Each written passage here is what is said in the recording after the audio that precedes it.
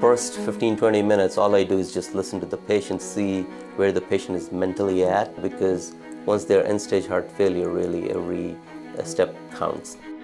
Hi, I'm Asim. I'm a heart doctor who specializes in heart failure. So for clinicians like me who want to see patients but also want to do research, this is the only place to be. If we can do a heart pump on you, that will really improve your quality of life.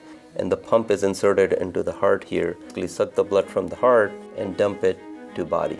The complication rates with heart pumps have come down to under 10%. I think throughout my training, I found heart failure patients are under-recognized and under-treated, or they're sent to a specialist like me pretty late. So I think that the message I want to give out is, just because you have end-stage heart failure, don't give up on yourself and come to a provider like me and consider your options.